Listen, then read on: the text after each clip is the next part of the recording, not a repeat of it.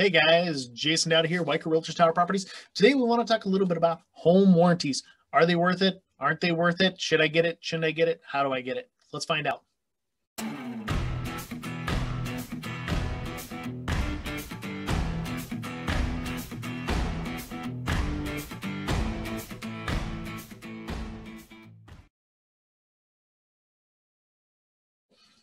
As a first-time home buyer, you might be asking yourself, you know what?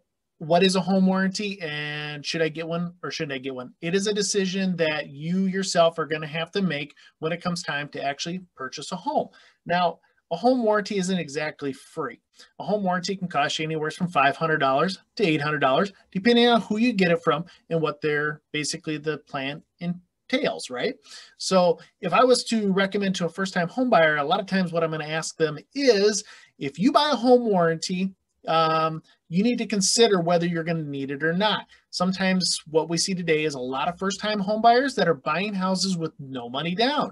Something to consider. If they don't have any money in their pocket, they may need to consider getting a home warranty. I do highly recommend it, just from the pure simple fact that home warranties, through most companies are good for 12 to 14 months. And if something should fail in the house, they'll pay a deductible. Someone's going to come out and fix that refrigerator, the stove, the washer, the dryer, the sump pump, the garage door opener, whatever it may be, some electrical issues, some plumbing issues. These are all things that typically get covered in a lot of home warranties. Make sure you read the guidelines, know what you're getting into.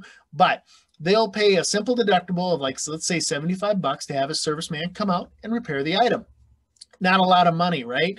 But if you're a first-time homeowner and that refrigerator goes out, let's say the stove goes out in the middle of the night, or not the stove, excuse me, the furnace, you may have to call a repair tech. Now, that could cost you anywhere from, say, $500 to $2,500, depending on what's going on. Or let's say you buy a home in the winter months. Springtime comes around and that air conditioner doesn't kick in. We can live without air conditioning, right?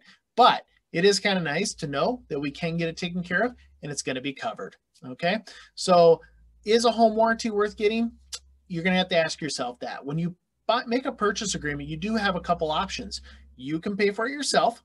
You can ask the seller to pay for it, or you might be able to negotiate a little bit of something with the seller, or maybe even the listing agent or the buyer's agent. So there are options out to you. I do recommend to all my clients that they do consider them when buying a home. So now let's talk a little bit about sellers. Sellers, you may or may not know that when you list with Weichert Realtors Tower Properties, we do offer a 6-month free home warranty to you as well.